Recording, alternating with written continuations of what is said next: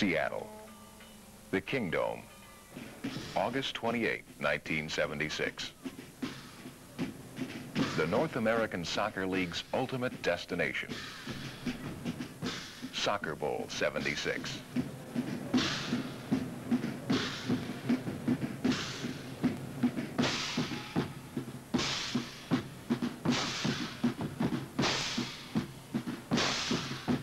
Soccer Bowl program. The combatants are evenly matched. Minnesota and Toronto have both blasted past their recent opponents with increasing ease and momentum.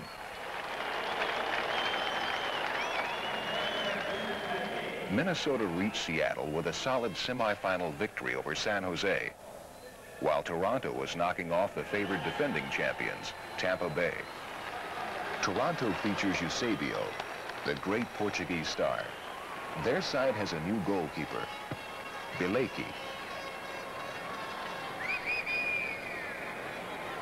Minnesota's exceptional attackers include Alan Willey and Ron Futcher, who have scored 30 goals between them this season. Ladies on to two. Come in two.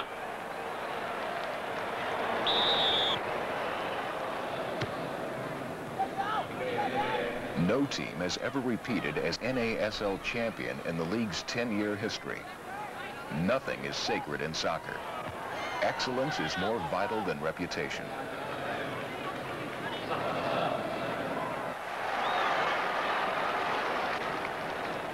Minnesota starts out well, pushing the ball around successfully. But Toronto signals its intention early, stifling virtually every thrust that Minnesota can put together. The passing is crisp and careful in midfield. Shots on goal are frustrated on both ends. Early in the game, a pattern is emerging. Toronto sometimes seems to have 20 players around its goal to fend off the Minnesota attack.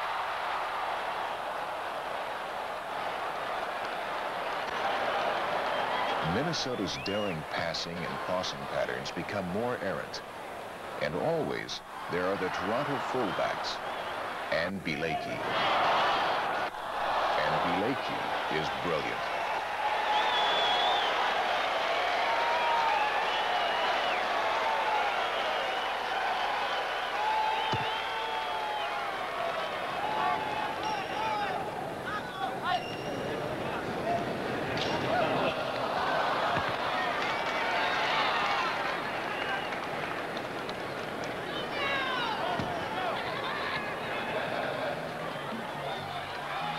As the action increases its pace, the rough and tumble aspects of the game manifest themselves.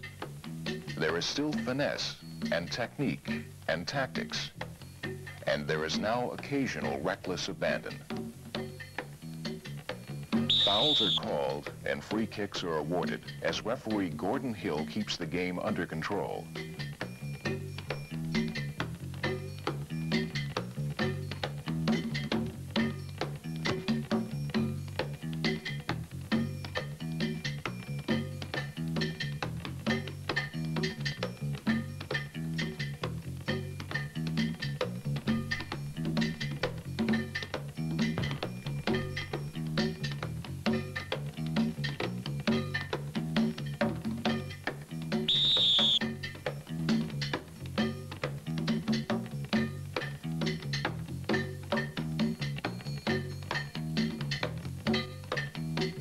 Eusebio finds himself with a direct free kick from just outside the penalty area.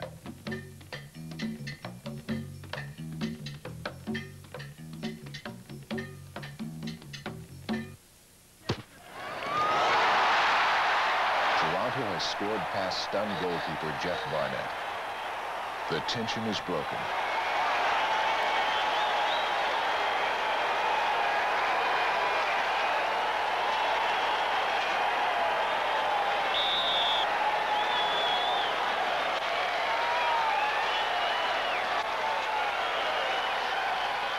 As the teams take their halftime rest, Eusebio already seems to be plotting the second half strategy.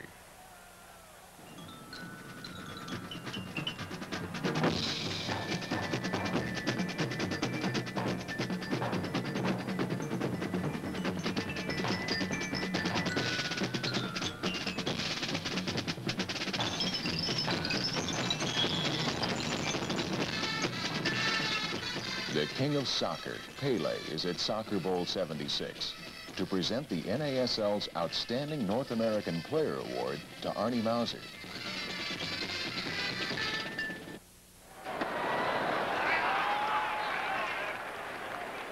In the second half, Minnesota's frustration continues, unabated.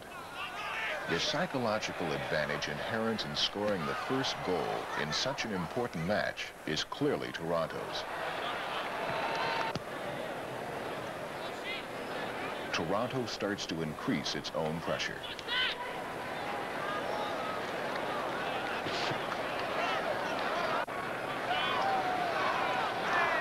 Suddenly, lightning strikes with over 30 minutes remaining. Ivan Lukačević sidesteps Frank Spragan and slams his side's second goal into the net. 2-0, a startling break.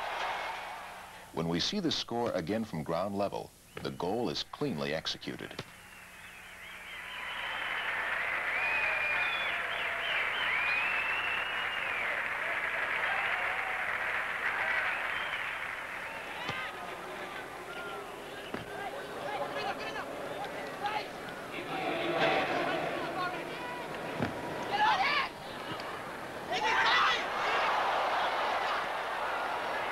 Toronto presses its enormous advantage. Ivan Gurnia has played with Toronto in just a few matches, but his incredible wing play has contributed sensationally to his side's predominance. And here, in the King Dome, he is spectacular.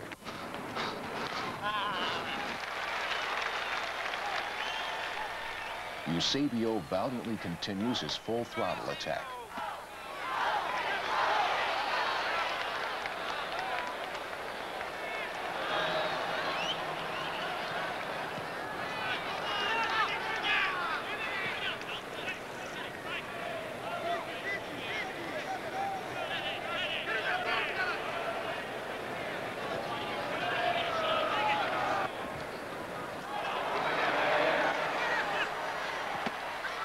Minnesota has few responses left now.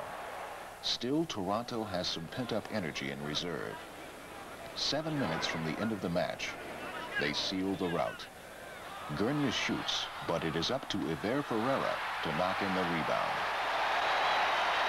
Toronto is champion of all of North America.